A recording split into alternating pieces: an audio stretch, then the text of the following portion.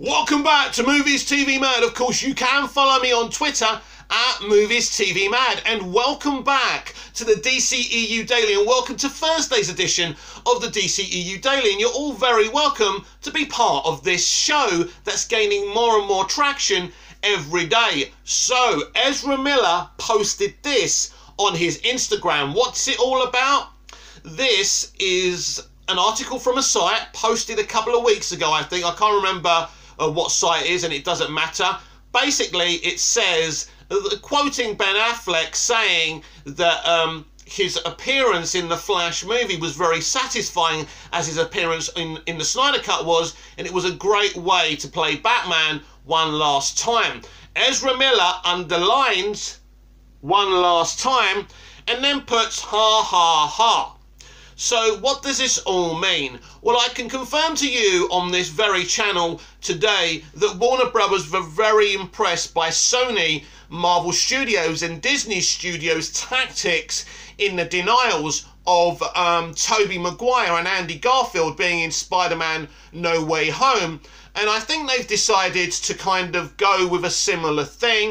And I think one of the things we've all been asking ever since Justice League has been, will Henry Cavill and Ben Affleck return as Batman and Superman again? I think at the time, after I saw Justice League, I was saying at first, these guys were both done.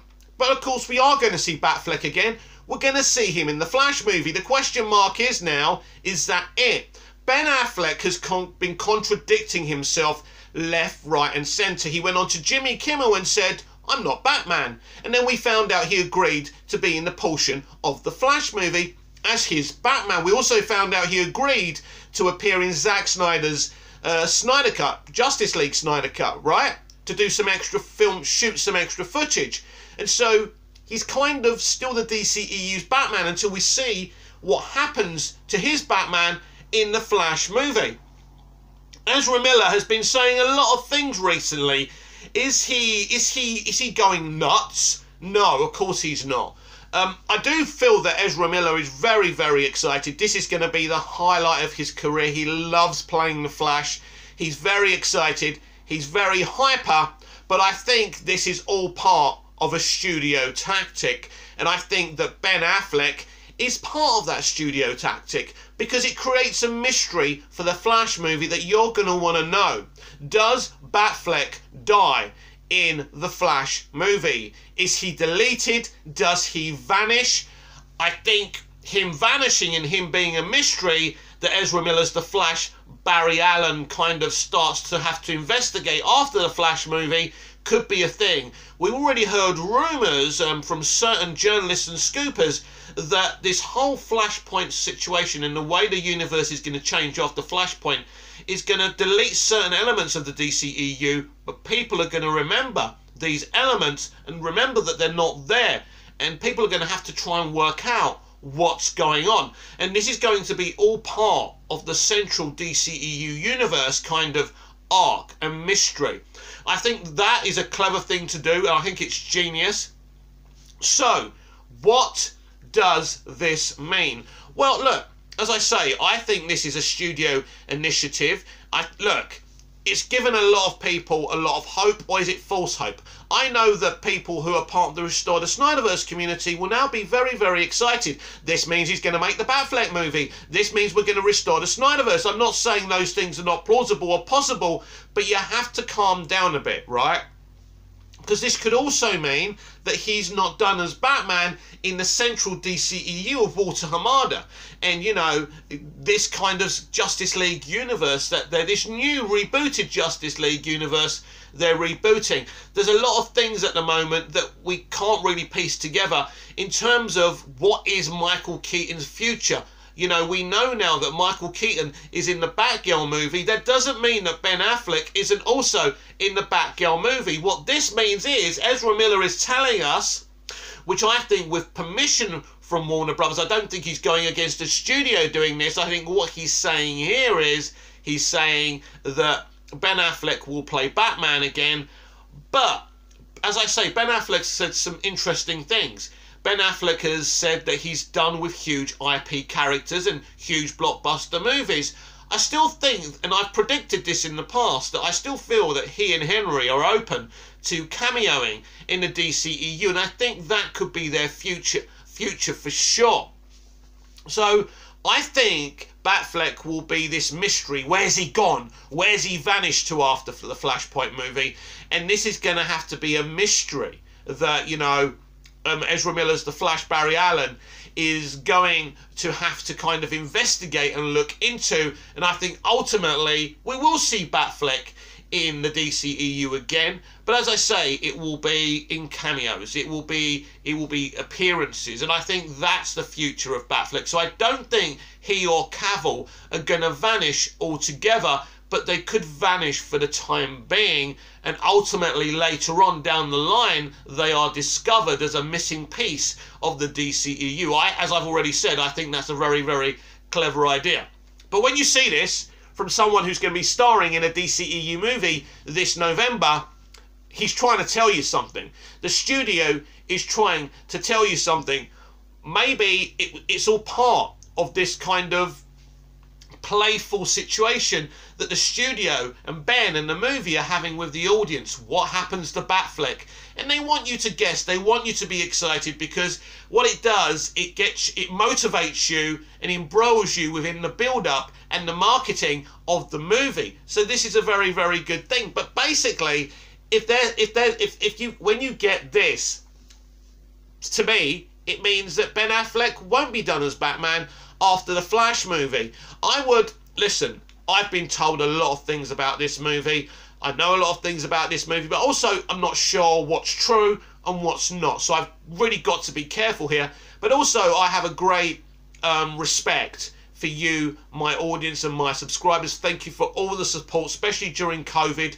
I've got COVID right now, so you can see that my videos are not up to scratch. Really hurts when I talk. I'm really bunged up. But I want to do these videos because I want to interact with you guys and girls, or however else you identify, as everyone is welcome here on Movies TV Mad, on the DCEU Daily, and whatever other videos I do. But of course, this is very, very intriguing. All I think this means is that this won't be the last time he plays Batman, but it may be the last time he plays Batman for a while. It could be that situation. And so this is a good thing. This is not a bad thing. This is an exciting thing. But all I want you to think about is hold back on is the people from the Restore the Snyderverse community. Don't get your hopes up too high. But we do know there's a lot of talk now. It's been announced now that very quickly, very shortly, I think in the next few months, the Warner Discovery Company will be official. AT&T and Warner Media will transfer all their entertainment element over to Warner Discovery, and they'll go back to being a telecommunications company. So they've already been talking about that. And of course, Restore the Snyderverse fans, the community of Restore the Snyderverse, believe that this is a great opportunity with Discovery coming in to to communicate with the company and say, listen, Zack Snyder's Justice League had a lot of love, it made a lot of money, and we want you to restore the Snyderverse, and there's nothing wrong with that. And they could indeed restore the Snyderverse, and Zack is very motivated still, even though he's busy with Rebel Moon, to restore the Snyderverse. He wants to finish his arc. I want him to finish his arc. His movies were absolutely great, but I don't want you to get your hopes up. But if we did restore the Snyderverse, I'm 100% sure Ben Affleck would be interested in coming back as Batman, if not for anything else, to finish his arc in Zack Snyder's, Justice League story. We know he was going to get killed off in Justice League 3, probably the end of Justice League 3. But I don't believe that this is about restoring the Snyderverse. I believe this is about Ben Affleck's direct future in the multiverse strategy. And where is he going to be? It could be that he and Cavill are kind of in an Elseworld somewhere else. This of course would allow Henry Cavill to have his own Superman content in his movies on an Elseworld, maybe not necessarily in a Zack Snyder Elseworld, but maybe that's what they're doing.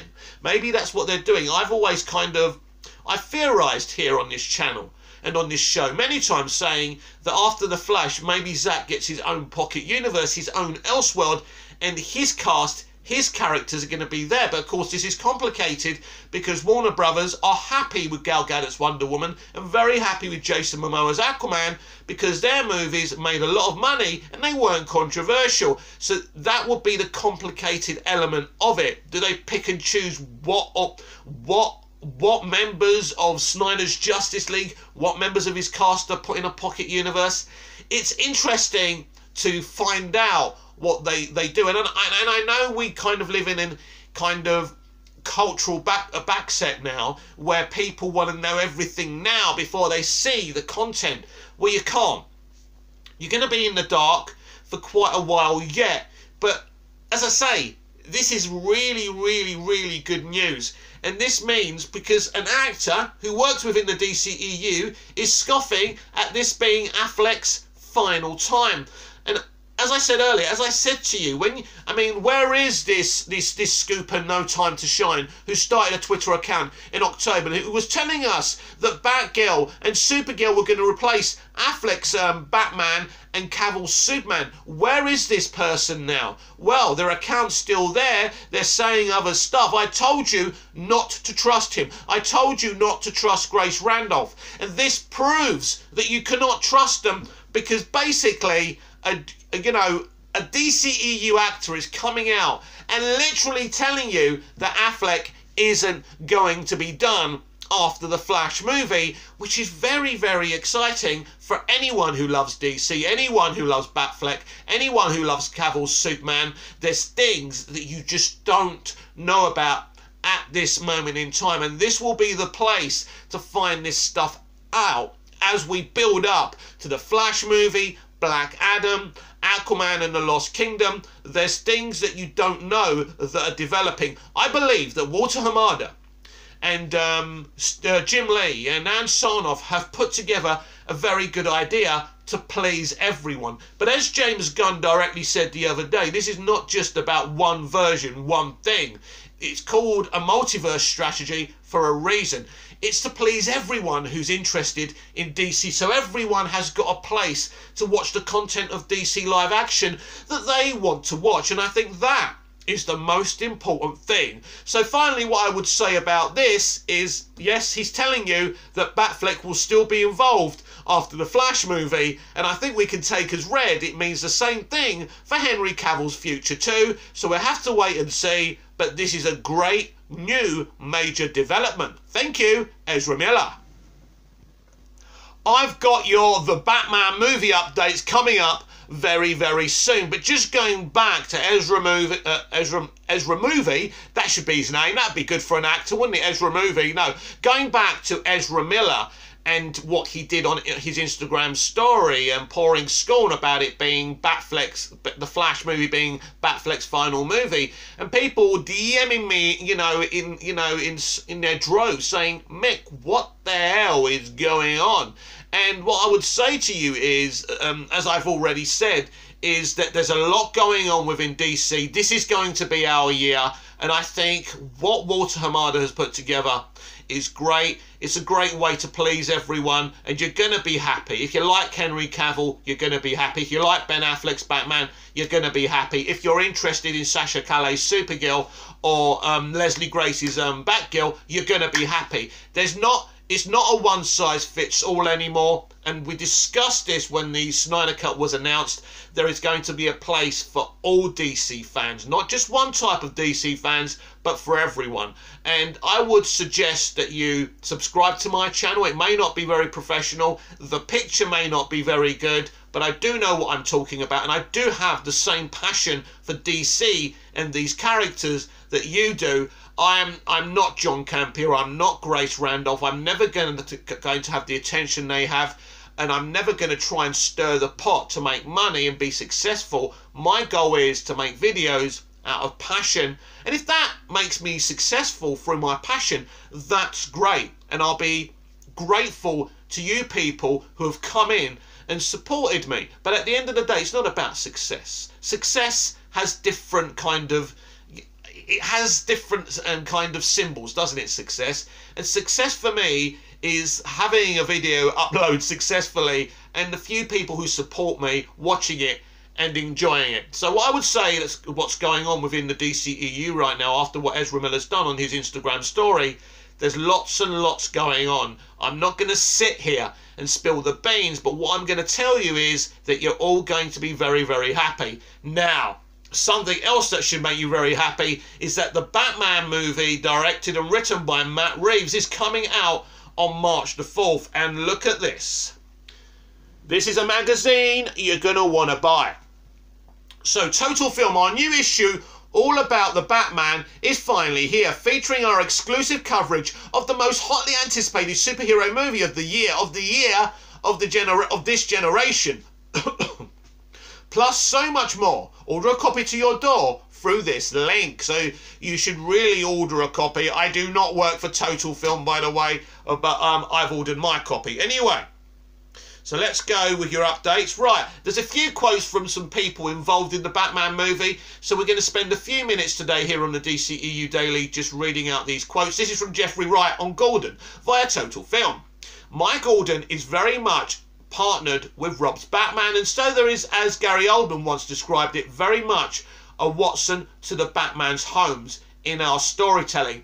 Yes, and I mean Gary Oldman's Jim Gordon and Bale's, Christian Bale's, I forgot his first name for a minute, Christian Bale's Batman were kind of Holmes and Watson, but Batman is inspired by Sherlock Holmes and Jim Gordon is kind of like Watson. If you see what he looks like in the comics, you could even say that he does look like Dr. Watson from Sherlock Holmes. If you look at his design and his moustache and all of that. And even though, you know, Jeffrey Wright is an actor of colour, that makes no difference. If you look at him, he does look like Dr. Watson as well.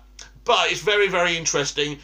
Yeah, you haven't seen a live-action version of Jim Gordon like this before, because this one is taken directly from the comics, even within his relationship with Batman. So that's a very exciting thing. It's a brilliant performance. Jeffrey Wright is one of our greatest actors around today, and I was always excited when he was cast in this role.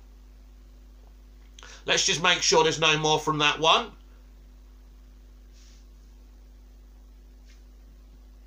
So we go on, because there's more quotes from actors on the film. So where are we?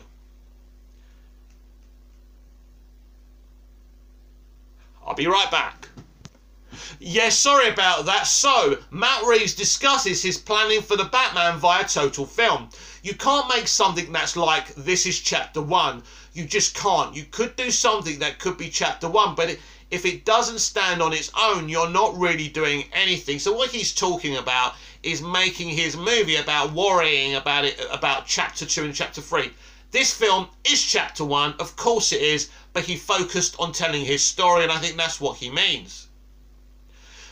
So let's go to the next part of that. So the hope is that the world that we've created is something that draws people in, that people get engaged in this character, and then that will mean that there will be more stories. And so in that sense, there could be a chapter 1, but as a movie, it's the entire story. So what he's saying is that it is chapter 1, but it doesn't feel like a chapter 1. Seeing this film, I will compare this to George Lucas's Star Wars Episode 4 A New Hope, and I think that that's the best part of George Lucas's Star Wars, or any Star Wars you have ever seen. That was my favourite, because not only was it kind of a chapter 1, but it felt like a self-contained adventure that you could put on and watch whenever you wanted. And I think this is what the Batman is as well. Of course, the tones of both movies are very different, but you get what I'm trying to say. So, what was important for me was to set out an arc for this character that would be an arc we haven't seen in the films before, because we had to find a way to make this story mine, which they did. That's part of the... Now we go to Alfred now, because these are the Batman updates. That's part of the gap with them. Bruce is an extremely emotional character, and the only thing that really links them are skills. In the same way that the things that he was able to teach Bruce in his younger years were fighting skills and code cracking skills. Andy Serkis reveals more details on his Alfred. In this version, he's a lot younger, probably than other iterations of the character. It's also a very knotty and complicated moment in Bruce's evolution. He has a great sense of duty, he's very practical, not emotional. So that's very interesting, and I don't think Alfred's ever been that emotional, which is interesting. I think Michael Gough's Alfred was slightly a softer kind of cuddly teddy bear than the other versions have been. We go back to Jeffrey Wright's Jim Gordon again. I think it's been a theme that he's well-intentioned and internally overwhelmed. He's just up to his gills. And so this relationship at the beginning that we see is newly formed. This is year 2, of course, of Batman's work, so it's fresh. Matt Reeves breaks down Batman's gear for Total Film. He's on this obsessive mission. He's a rich guy who's able to use the money to do this stuff, but he's doing it himself. So I wanted at a practical level for you to see the seams in everything that he's doing. And again, that's another part of the movie you're all going to absolutely love. So very, very exciting. There are the Batman updates for today. How excited are you for the Batman? How excited am I for you to see the Batman so we can finally discuss it on this channel together?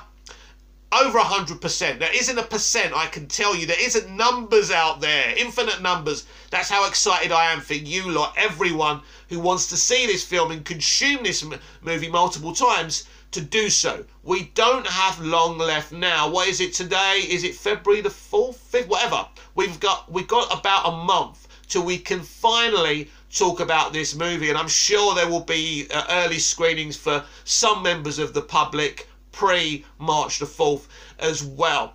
This film changes everything, as we've discussed before. This film is moulding a brand new DC universe, Earth 2, but it's telling a self-contained Batman story, and I think if you're a fan of the comics, buckle up. You're going to love it. This has been the DCEU Daily. I'm Mick, your host with the most. Just ask your girlfriends and your wives. Like, share, comment, subscribe, hit the notification bell so you never miss this perfection. And I'll see you again tomorrow with even more DCEU Daily. Until then, goodbye, au revoir, auf Wiedersehen.